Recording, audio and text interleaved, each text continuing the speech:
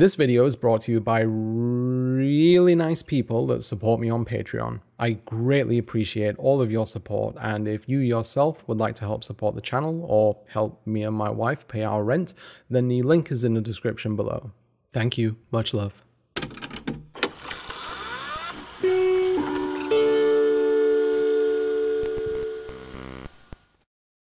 For most of its existence, video games have largely catered towards male audiences, offering action-packed sequences where violence towards another is the driving mechanic that's required to progress and finish a product. In the early days, you were just a guy with a weapon placed into a world where your only objective was to destroy all the enemies or be destroyed yourself. Sometimes you'd get a little bit of story as set dressing, but characterization was minimal. Your character was a tool and that was about it.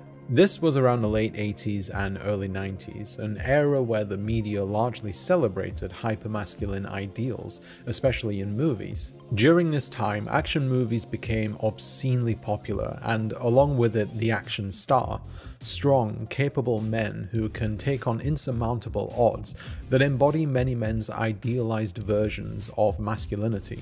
They're powerful, with towering physiques, chiseled jawlines, desirable by women, aspirational for men. Action movies may have allowed audiences to witness masculine power fantasies, but video games allowed us to participate in them. We're given a character in a world that opposes them, told that they have the power to overcome this opposition, and you as the player are required to use the character's inherent abilities to achieve the game's prescribed goal. Countless video games work off this premise, many of which mirror the format of the classic action movie hero. Some unabashedly so, wearing their influence on their sleeve. The manliest of men throwing themselves headfirst into dangerous environments, taking matters into their own hands, meting out justice as they see it, sometimes saving others searching for glory. Take for example the Gears of War series.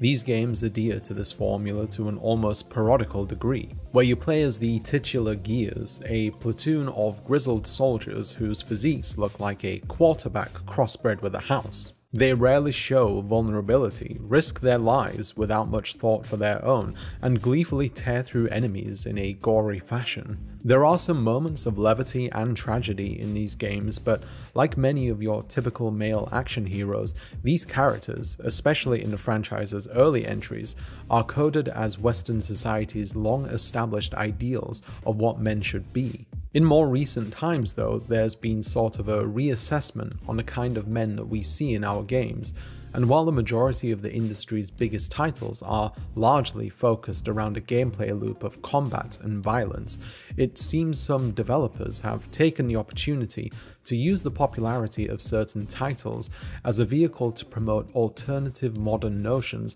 on what constitutes a man, and places the player in their shoes, utilizing video games' unique selling point of audience participation to create empathy and possibly introspection. What's interesting though is that in many ways this new wave of men bear many similarities to their so-called peers, being extremely competent and powerful and sometimes sharing very similar goals.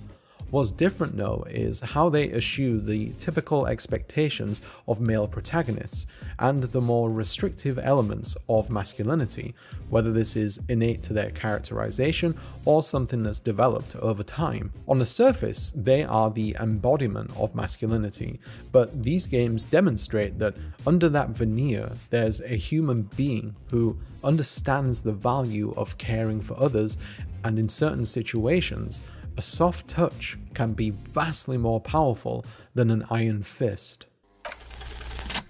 So as a little heads up, as part of this discussion there are going to be some slight spoilers for some games.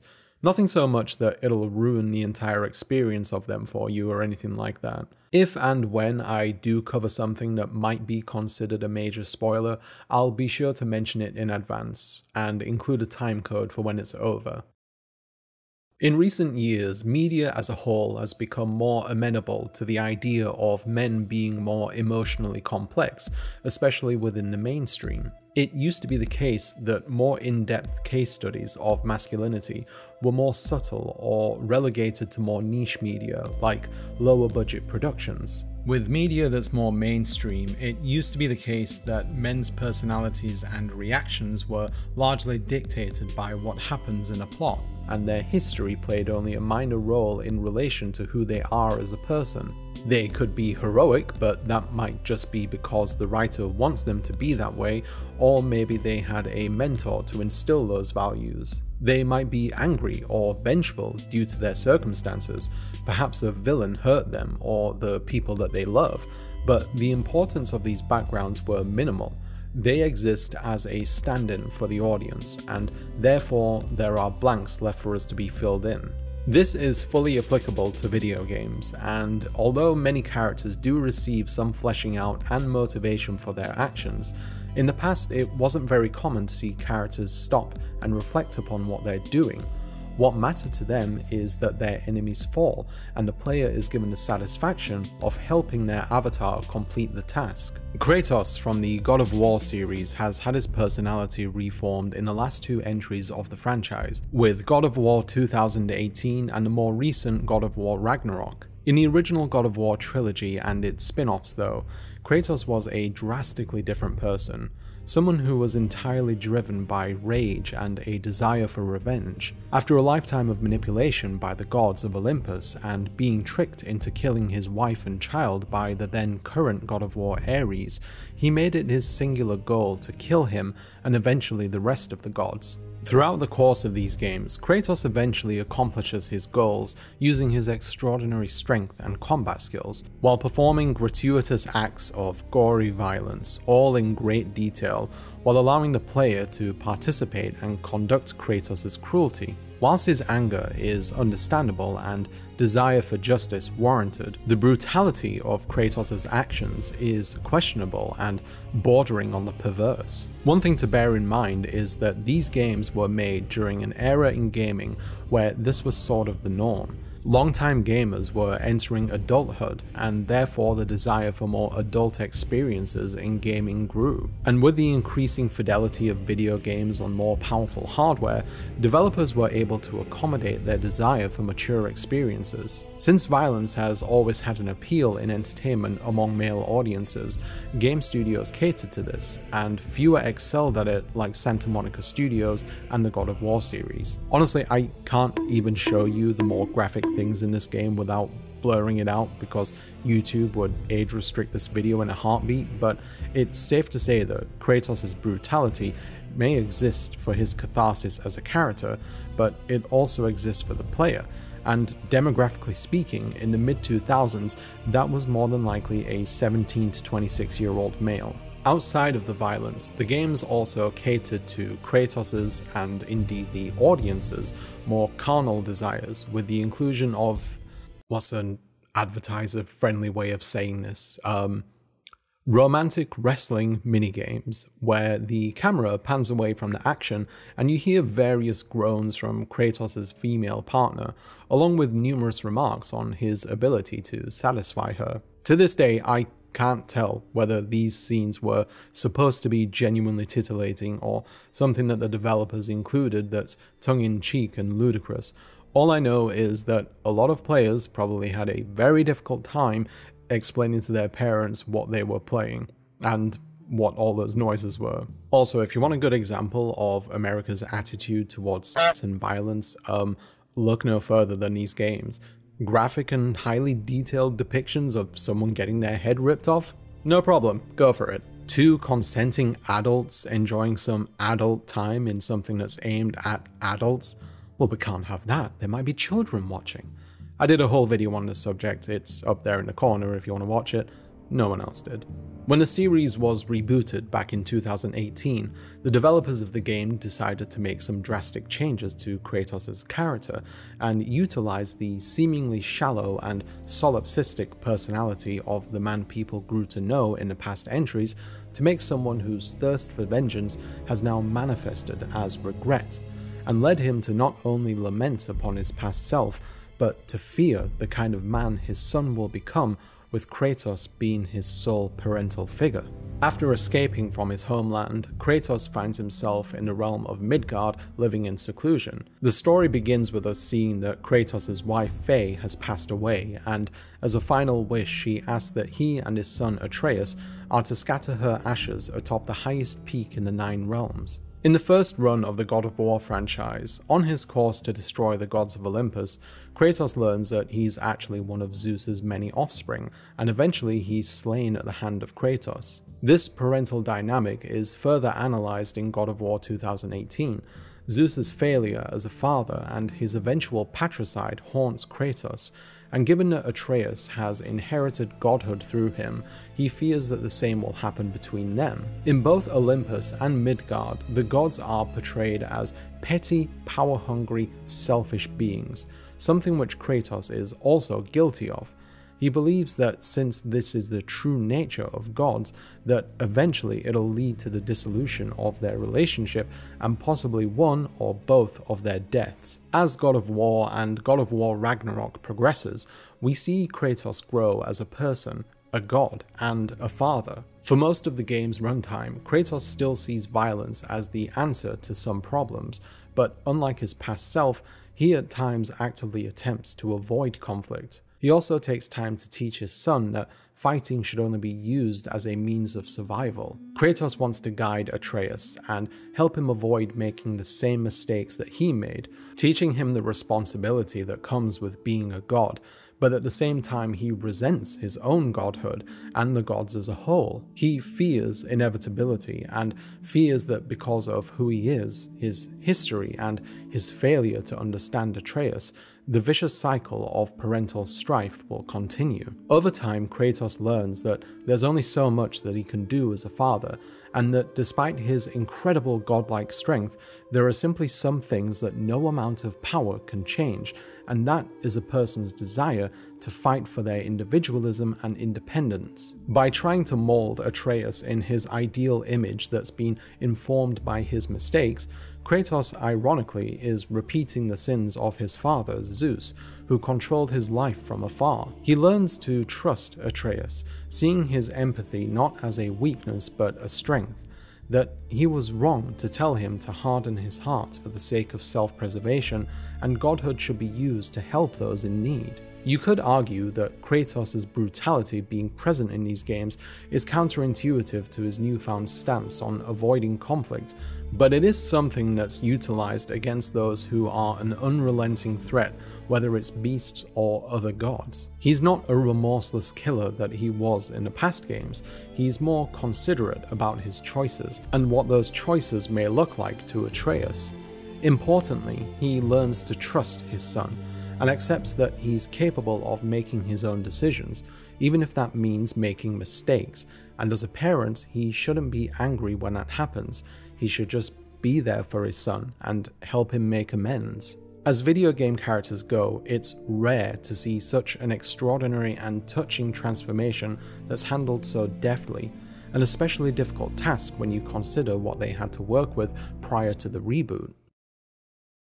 Moving on, let's look at two characters from the other side of the world, Kiryu Kazuma and Ichiban Kasuga from the Yakuza series, which in the future will apparently now be called Like a Dragon, because it wasn't already confusing enough for newcomers to figure out which order to play these games. Both of these characters are men who were troubled youths, Kiryu being orphaned at a young age and raised in an orphanage with the support of Shintaro Kazuma, captain of the Dojima family, who became his foster father. After years of idolizing Kazuma, Kiryu insisted on joining the Yakuza and was accepted at the age of 17.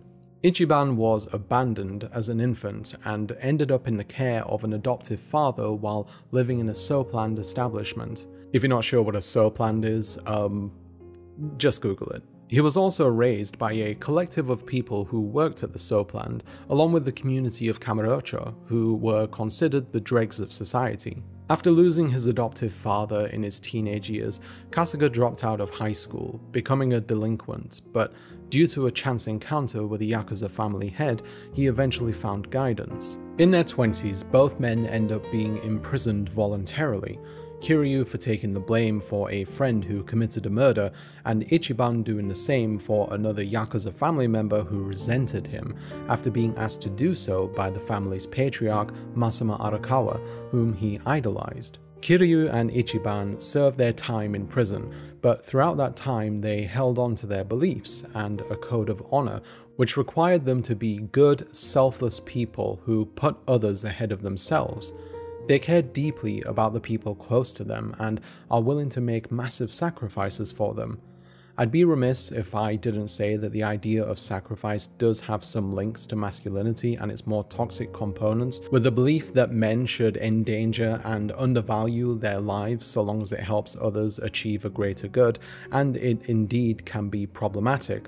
But in the story of Yakuza, it's used as a way of highlighting the extremes Kiryu and Ichiban will go to uphold their code, and without spoiling anything, their time in prison isn't treated as something that was worthwhile, and arguably a mistake. What's important though is that both Kiryu and Ichiban ultimately use their strength for good.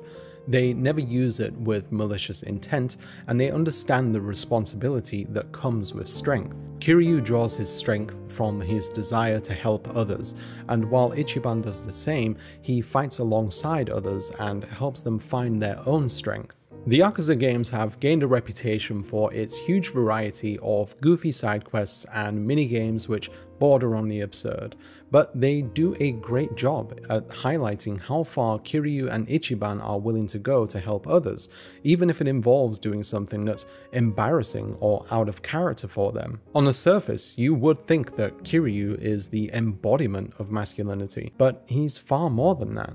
He's willing to have fun, be expressive, dance, listen to others, be vulnerable, and cry.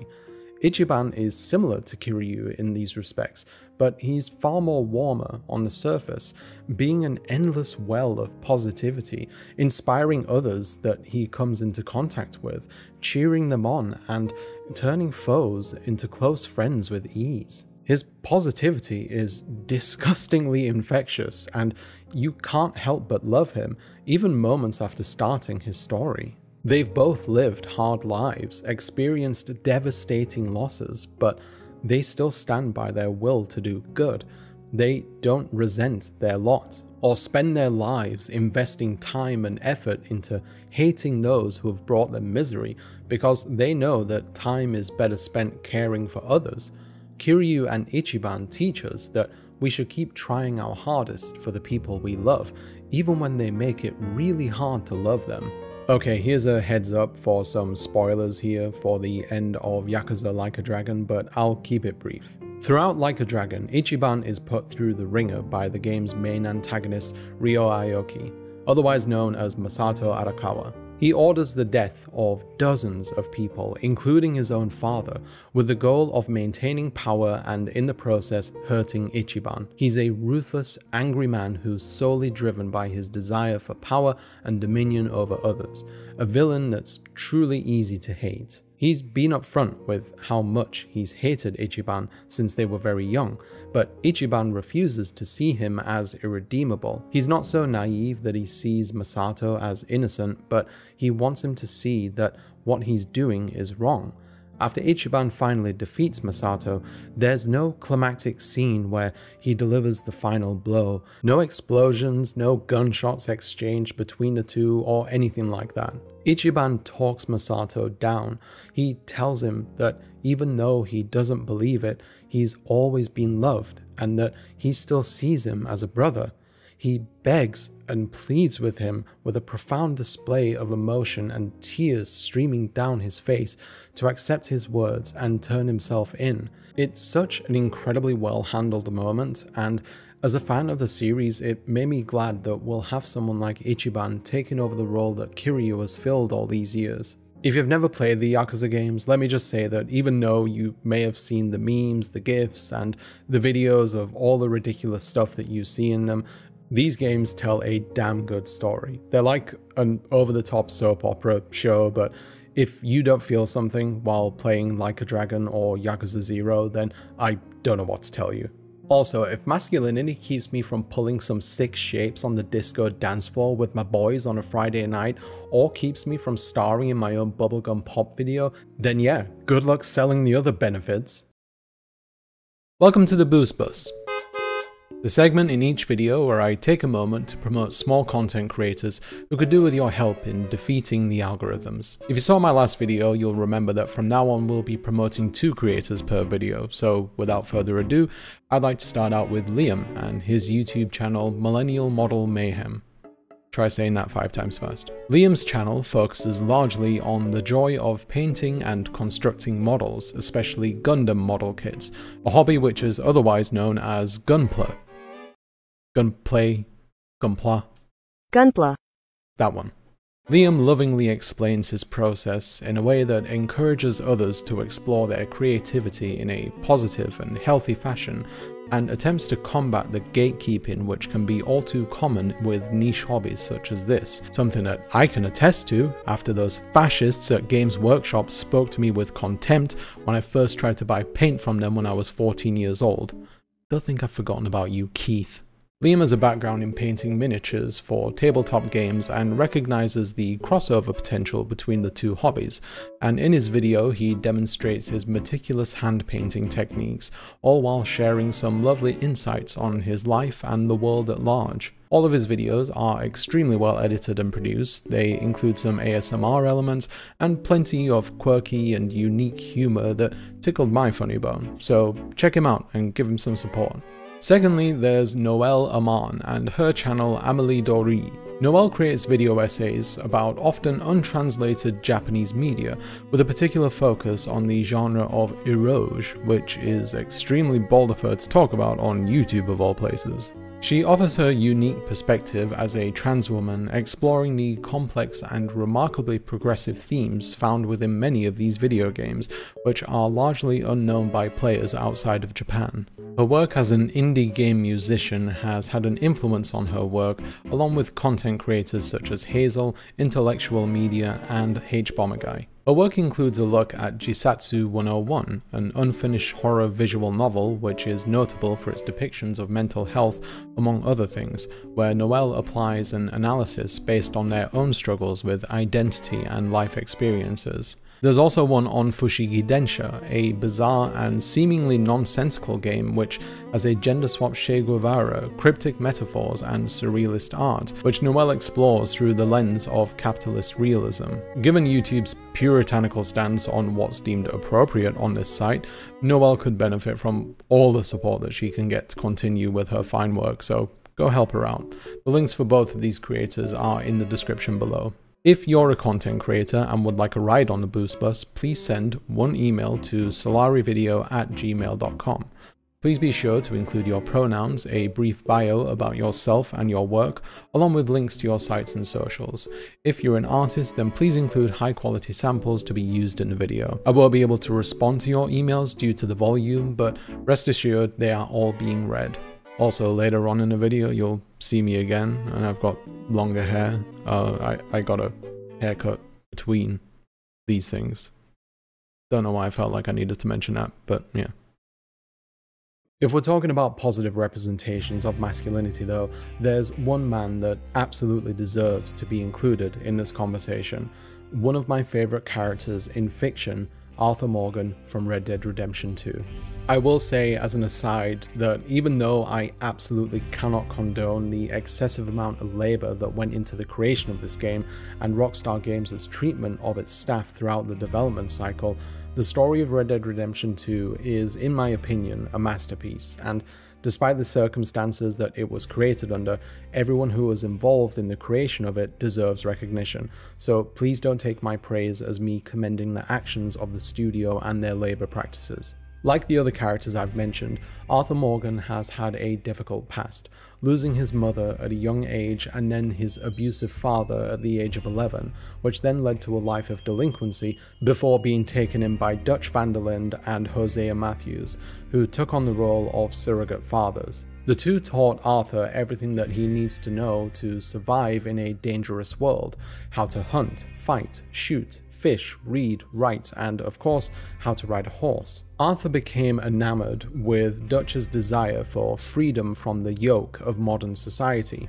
to be independent outside of the constraints of the law and norms of a country that hypocritically claims to be civilized, despite its shameless savagery masquerading as justice. Red Dead Redemption 2 does have a morality system built into the game, so to speak.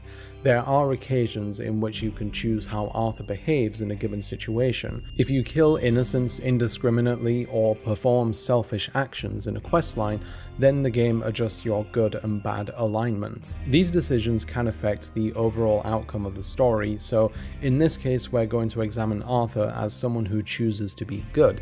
Given the open world nature of the game, your experience with it outside of the story can paint Arthur differently from person to person, since if you wanted to, you could go around mercilessly killing every innocent person that you see.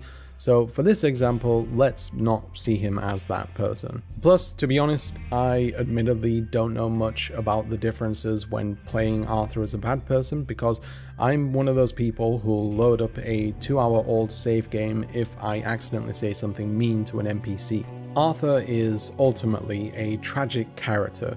He's a man who for most of his life has been led astray and used by Dutch with the empty promise of true freedom. Many of his actions have been influenced by Dutch and his manipulations, and given how much Arthur looks up to him, it's understandable how someone in his situation wouldn't question the morality of their actions while being instructed by someone you believe knows better than you. Dutch is followed by a band of people who are ostensibly misfits who struggle to find a place in society, whether that's due to gender, race, nationality, profession, illness, or outlaws who refuse to accept how the world is changing. He sells dreams of libertarian-flavored independence, and to these followers it's a lucrative proposition, albeit one that's impossible for them to achieve, and Dutch knows it.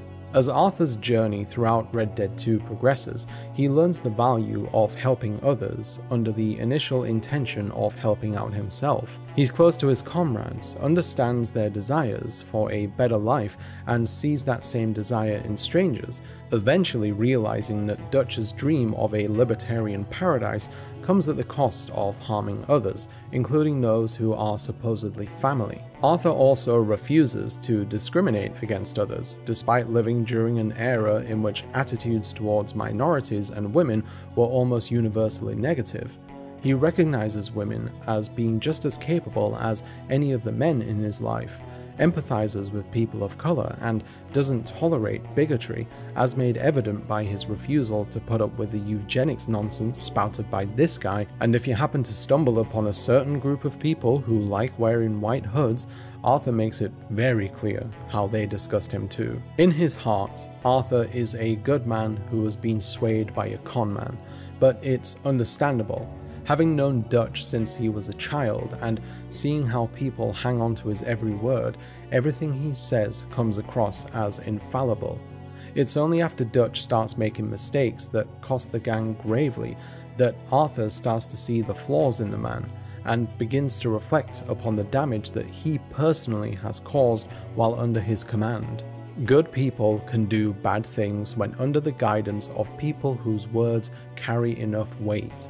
Arthur is a victim of circumstance, just like everyone else in the gang, but he still takes accountability for his actions. Driven by guilt and a need to atone for his actions, Arthur goes to great lengths to do right by people, helping the needy, defending those who can't defend themselves, and desperately trying to make amends with those that he's wronged, which heartbreakingly doesn't always work out, leaving Arthur to come to terms with the fact that some of the damage he's caused simply can't be undone. Beneath the gruff exterior, there's a tenderness to Arthur Morgan. He cares deeply for others, is capable of being loving and even mushy, but he's been constantly told to be selfish.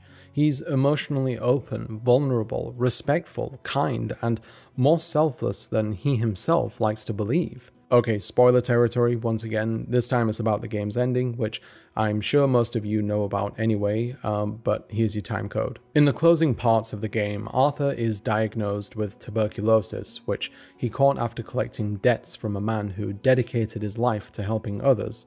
And since antibiotics didn't exist in 1899, Arthur is guaranteed to die. Knowing this, he dedicates his final days trying to be a better man, the kind of man he realizes that he always wanted to be. This desire to be better is palpable, going as far as putting his life on the line for people that he knows are impossible to help, no matter how many bullets he fires at their enemies or how much money he puts in their pockets. He is desperate to be buried, knowing that he did some good in this world, good that won't be forgotten by as many people as possible. The story slows down on these occasions to give him time to reflect on who he is and how other people see him, most notably in 2 side quests where he helps a recently widowed woman who used to live in a city by teaching her how to survive off the land, and another where he finds companionship in a war veteran who lives in the wilds. These two get to witness the goodness in Arthur and are able to recognize it as what defines him as a man, even after learning of his past actions. Arthur is racked with guilt though, and no amount of kind gestures or sacrifice seems to alleviate it. With the gang in disarray and Dutch, along with his sniveling yes-man Micah and a few cohorts' betrayal, as a final act of kindness, Arthur takes it upon himself to ensure that John Marston, the protagonist from Red Dead Redemption 1, and his family escape safely and flee from Dutch and the law. He takes his last horseback ride to the camp to confront Dutch, and the game reflects upon Arthur's actions, hearing the words of those that he's tried to help. Upon reaching Dutch, the gang scatter to the winds after being found by law enforcement, leaving Arthur to expend what little energy he has left to help John escape with his life. As they flee, Arthur's horse is gunned down. Amidst the chaos, he gives it a loving goodbye for all the time that they shared together. Eventually, the men part ways. Arthur gives John what money he has remaining and is forced to fight Dutch's right-hand man, Micah, which is interrupted by Dutch himself before either man lands a killing blow. Left alone on the mountain, bloodied, broken, and with failing organs that refuse to provide him with any more life, Arthur dies, seeing the sun rise on a day that he won't see through until the end, but someone else will, because of him. I have played through Red Dead Redemption 2 twice, and both times I openly sobbed at this ending, even when I knew what was coming. I had to pause it to compose myself, and it's because I lost Arthur, a character so impeccably realized, so virtuous, so eager to be good, that the thought of him dying just broke me. I have a great deal of attachment to all of these characters, and I know a lot of other people do too. A big reason why people have become fans of these games is because of the people that you play as, and many people who reject traditional ideas of masculinity love these characters because of what they represent. They're all men of action, and these games don't shy away from the fact that they're capable of violence, but they don't relish having to fight. They fight to survive or to help others survive.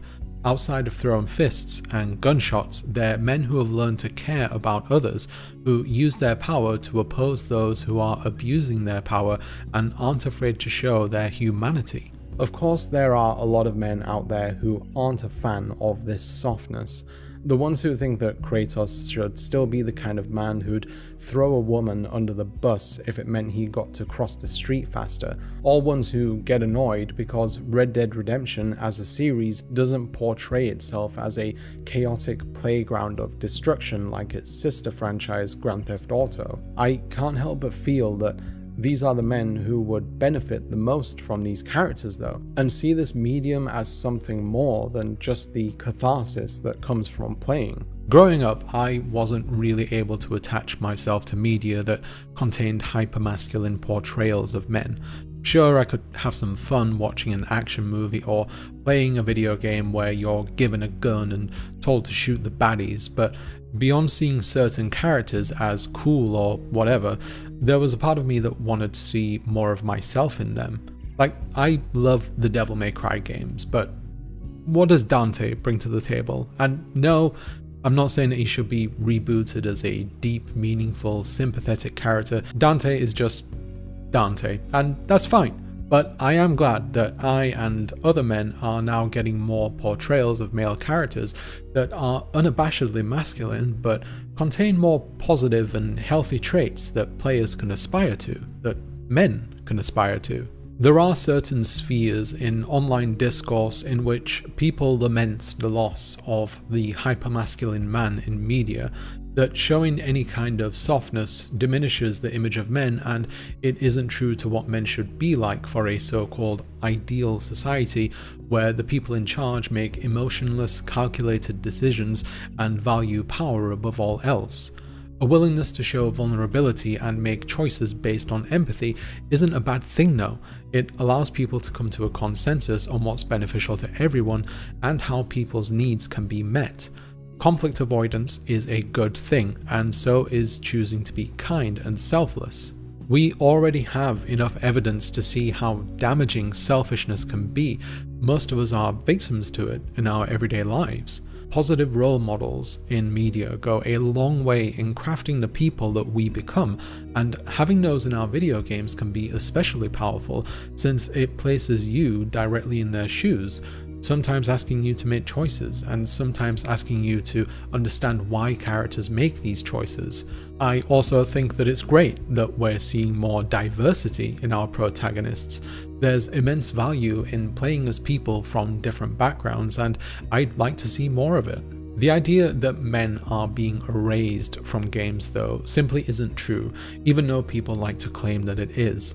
They will always exist, just like they will in the real world, but there always comes a time for evolution. Gaming has just matured and learned to tell more stories about the power of being considerate and caring while avoiding making the same mistakes. Or as Kratos once put it, we must be better.